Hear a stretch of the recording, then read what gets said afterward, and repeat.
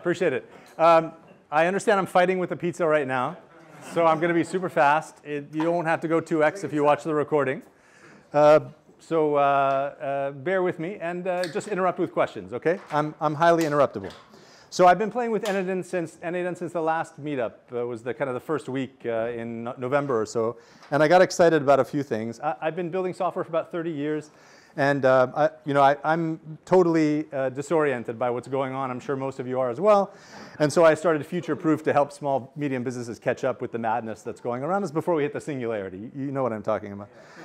And so this presentation starts with these 1,600 workflows. Fantastic resource. I took a look, downloaded them. If you haven't done this, you can scrape them, analyze them, and I found, this is going to be too small for you to read, I apologize. Of these, most of them are HTTP requests and code, but at the bottom you can see no native form nodes. I felt so bad. Out of 1,600 workflow templates, not one person decided to use the form node.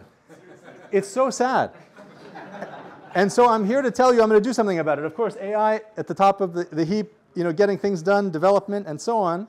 But again, kind of a total analysis, forms are not being used. And this is both the forms, if you like data, there's a bit more.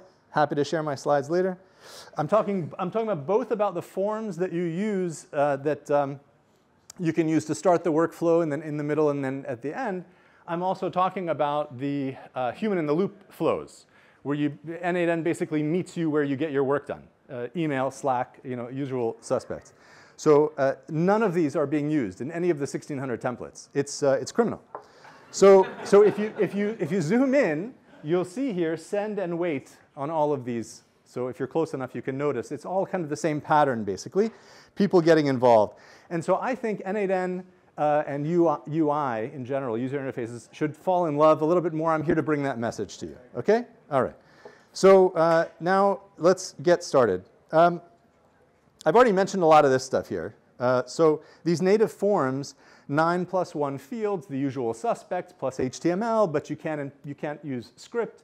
That makes sense. You don't want people maybe injecting something in your hosted n8n instance. And then the human in the loop, they stop and wait, but it's constrained. It's limited what you can do. Approve, decline, couple of things. You can kind of tune it. But again, you're limited by the UX. Also kind of 9 channels there, email, Slack, WhatsApp, the usual suspects as well. And so there's some limitations. What about your own applications? How far can we go? I'm excited about building beautiful custom interfaces for your n8n applications. I think it's a good idea. I think we should try it. Business logic in pictures so that you can talk to your stakeholders and make sense of the code without having to open up an IDE and play with letters. You can show them a picture of the way the application works. And then change management in minutes. If you're using n8n, you know what I mean. So yes, yes, and yes, please. These are some interfaces that I put together in the last week in preparation for the presentation. You'll forgive me if they're not beautiful in your opinion, but I think it's a good idea. All right? So this part here I'm going to scream through. If you haven't seen these forms, you basically pick the form, decide if you want to start. You can configure it, fill it out, submit it, and then you get data in your workflow. No surprise. OK? And here, you can pick a form in the middle of your workflow as well. And you configure it. On this particular screen, the 9+1 usual suspects, date, text area, text box, and so on, plus custom HTML. And you can inject your own workflow data into the custom HTML. Makes sense. OK? But now in the middle of the flow, you've got this form. You're interacting with it. You've got some data. It's great. You can do things like accept and decline and review and so on. But what else can you do here? Right? Forms are good. What else is there? There's the human in the loop, where we can meet users where they work. Okay, so that's this list here. So again, if you didn't see it, it's this, and then I forgot to add Microsoft Teams, so it's 9. Really. And so in this case, I'm sending after some review or whatever to the user's email. And again, there's that send and wait. You get an email. If you haven't tried this, you've got buttons, a form, whatever. You can interact with it and go. Okay? And that's how you pick those and configure them. old training material there over here. What's that? It's an old training material. It's how I think. It's been years like this, yeah. And so anyway, it's basically same but different. Thank you, I appreciate it. It's same but different for all of this stuff, basically, right? And so for these custom interfaces, I'll introduce you to the wait node. The wait node is your friend. And the reason is because you can tell the wait node to respond on a webhook. There's other things. Most people use it for timing, I think. But you can tell it to respond on a webhook, and you can tell it to respond instantly, or you can say wait for a respond to webhook. So you can play with that. There's the respond to webhook, the kind of cousin of wait, I guess, in this particular story. And so this is going to be hard for you to read as well, so I'll just quickly summarize. It doesn't matter how you start the workflow. It could be any trigger, any timer, any integration. Doesn't make any difference how you start the workflow. What you need is the execution ID. You have to grab that. If you start the workflow with a webhook, you can reply with the execution ID. If you don't, you just put it somewhere, Firebase or whatever, and get it from there. But you need the execution ID because that lets you then discover the structure of the workflow at runtime. And in that structure, you have this last node executed. And that's what tells you where your workflow is. Otherwise, you don't know. So you grab the execution ID. You figure out what your last node is, and then you can either respond immediately, or you can put some work in between the wait and the respond to webhook. I feel like I've lost you. OK, let me just show you how it works. There's the last node executed, and here is a video, I think. You did this on purpose. Yeah. So the video. So here in this video, which is small and I can't expand it, I have a screen that I've made, and I'm basically starting the workflow by calling a webhook. You'll see me click. There's the spinner. And then as soon as I continue by clicking the blue button, you'll see the workflow finishes and my UI resolves. And it could be any UI. It doesn't make any difference. As long as you can call a webhook and pick up the execution ID, you can build this into any interface at all, any existing application as well. The second example here, I'm basically putting in some data, some JSON, and then I'll open up the wait node and inspect it. So that's the immediate response if you want to get right back from the workflow. Okay? And then here, I hope, here is another one, which is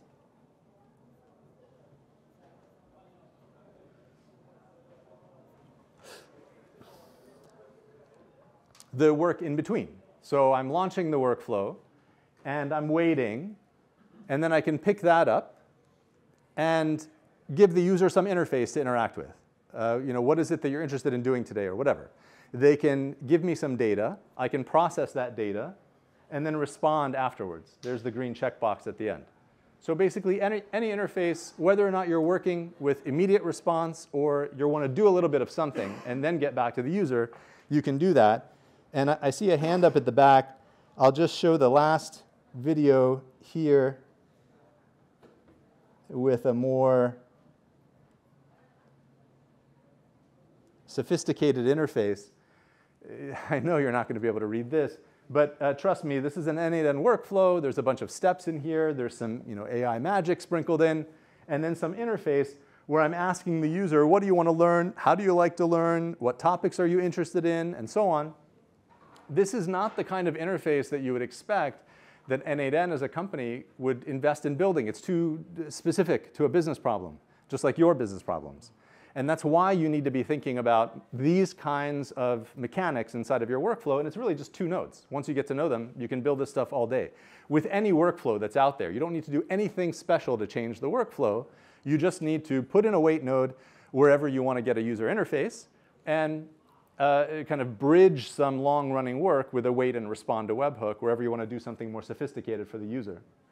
So it works, and it's fast, and it's easy to understand. OK, let me stop this a little bit early. This video, I mean, not the talk. You're not going to get off that easy. And show you how it works. So if you're interested in the details, it's just this one screen. What is it? You need the execution ID. You use that against the API to get the definition of the workflow. In that, there's a little bit of detail that you can use to figure out where things are going. You can use the resume URL to pick things back up. But the resume URL doesn't care what node it's waiting on. So if you have many waiting nodes, then you need to show the right UI. And that's why here, when you pull that back, you get the last node executed. You can map that to a UUID, a unique identifier for the node. And then your application will load that interface that you've designed specific for that point in the workflow. Okay, so that's basically it. I mean, I'm excited about what this means. I've got a list of cool ideas. I'd love to talk to you about it. That's it. Pizza time. Question, and question. There's 3 questions so far. Okay? I saw your hand up first, I think. Yeah, sweet. Okay. Nice. You had a question. Yeah, so I wonder if you start a workflow and then you are to abort it, like in the mid-step or the first step, like does it continue waiting in the background or does it then also cancel at some point in time? Sorry, if you abort it. Yeah, so let's say I click away the forward page basically. Yeah, okay, yeah. Then like will it continue waiting until eternity or? Well, I mean, you can stop a workflow. You can through the n8n API. You can just add that feature to be able to kind of cancel it. I know that, but what about if you like use it for actual customers, people, and you don't like constantly monitor? Like, is this form still being used, or like did somebody report and you have to? I think I understood now. So what if they just close the window and go away? What happens to the workflow? My understanding is it doesn't consume any resources on the n8n server because of the way wait nodes are structured. I'm not an expert though, but that's what I read that somewhere, that they basically dehydrate the workflow and leave it there until you call the webhook. Then it wakes up, hydrates the service, runs again, and things get moving. So it doesn't cost you anything. The icon you see spinning is probably just a GIF. I think. I mean, n8n is here. You can ask them, but I don't think it's a resource problem like that. If you change your workflow, do you also have to change your webhooks? Yeah. So it depends on how you set it up. I think it's a good idea. For the little bit I've been thinking about this is that to use the unique identifier that's in the node. That gets created the moment the node hits the canvas. When you add a node, it gets a unique identifier. You can copy and paste into your editor and look at it. But you still have to sync. But the minute you do that in another workflow or duplicate the workflow, all that gets regenerated. So if you're using those IDs in your application to load the interface that matches that, it's a problem. If you use the name of the workflow node, it's not a problem. But then you can't rename those. The ID you can rename. So it's a trade-off, I guess. Yeah. Do we have time for more questions? Yeah, okay. Hello, I really like the presentation. Oh, thanks. My question is, what happens if you go a step back in the form? You do something and you do a mistake? I have no idea. I've never done that.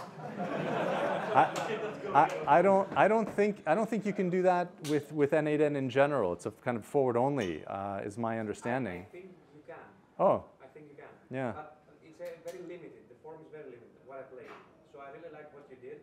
What happens when someone types or do something and wants to go a step back? So I think if if the business case is you want the user to be able to redo something, then you could probably give them a decision at some point to redo, and then you would draw that in the workflow. But I don't think there's a way to kind of rewind an executing work. I don't know. Maybe there is. Quick one. Yeah. Is this a template you're going to put out on Linux? I heard it's a good idea. In fact, I had some encouragement from someone tonight, in fact, to do that. So yeah, sure. But I don't know what's the template. I mean, it's one slide. Something more tangible to learn from, because Maybe we can talk about it afterwards. I'd love the input. I know how to build things and teach them, but I don't know how to sell them. So if anybody wants to help me learn how to do that. Yeah.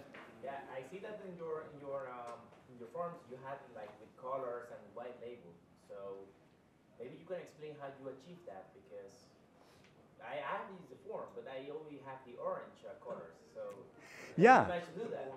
Yeah, well, I mean, that's just it, right? So those were two applications that I vibe coded this week. One is an Express application with just plain JavaScript and HTML. That was the blue and white one. And one was a React application that got way more complicated than it needed to be, but it basically was just a Next.js application, a React application. I thought that you were using like the n8n forms to figure like all the. I don't think you can take them that far. But it was a couple weeks ago, so you got to update. It's full custom CSS, so you can just add your own style. So, Nice. it's outdated already, I guess. But you would still not be able to do like a drag and drop interface. Yeah, sure, Anything sure. beyond the standard form, right? Sure. Yes, sir. How do you decide between a workflow that does a little bit, waits, goes out, and then resumes, versus two workflows that you would fire with a webhook, does the job, goes away, and then the second one gets started? Because you can do this like that, achieve the same goal. Yeah, there's nothing special about what I'm doing on the n8n side. It's a wait node that either responds immediately or responds with a webhook response node.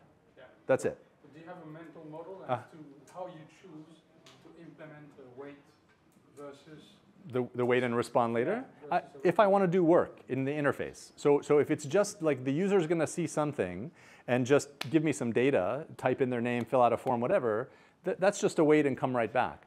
But if I need to process something, maybe you're describing something and I want to do sentiment analysis on what you're describing or whatever, then I don't want to come right back. I want to do that analysis and then come back. And so I choose a fast model, right, on Open Router or whatever, and then that responds fast enough that it doesn't annoy the user.